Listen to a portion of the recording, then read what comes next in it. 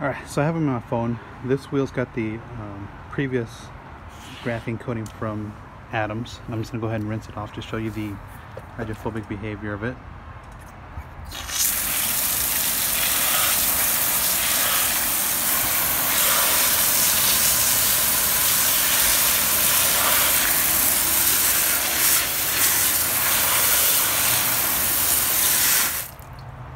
You can see it's pretty hydrophobic, and getting ready to wash the wheels, I should mention that, and you can see it's got pretty tight beading on there, so at least the initial rinse is good.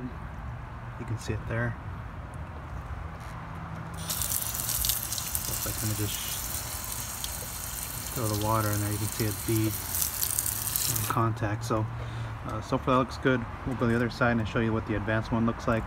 I just have it on my phone for the moment. I think this will just be a quick video of the both hydrophobic properties of both coatings, I should say.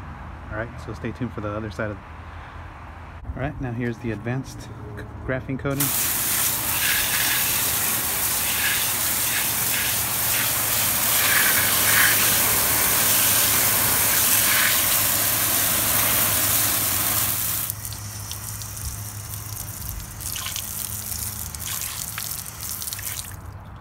You can see this one's more hydrophobic than the other side, so I think that's the main difference you're going to notice on that.